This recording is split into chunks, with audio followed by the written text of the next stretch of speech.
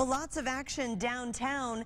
4 parades rolled down Route A today, starting with the Floral Parade and then Knights of Mobile, Mobile Mystical Ladies, and Order of Angels.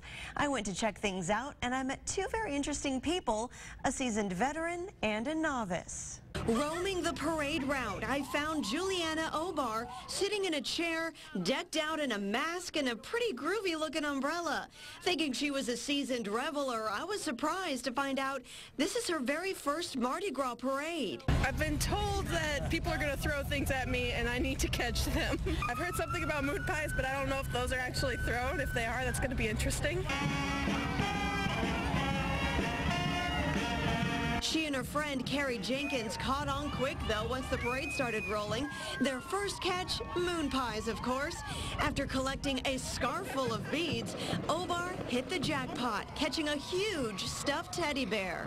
It was so much fun. It was a little different than I had originally thought it was going to be. May have accidentally elbowed my friend a couple of times. But elbows are all part of the game here, unless you're this guy. Well, it's a New Orleans thing. If you did Mardi Gras in New Orleans, you would see these ladders lined up side by side by side, and there's rules and regulations and all that good stuff. Jim Fulford built this custom-made ladder to fit his grandson, who sits on top during the parades. You put a baby up there or a kid up there and a woman standing behind them, you clean up. These two definitely cleaning up after a successful day of reveling.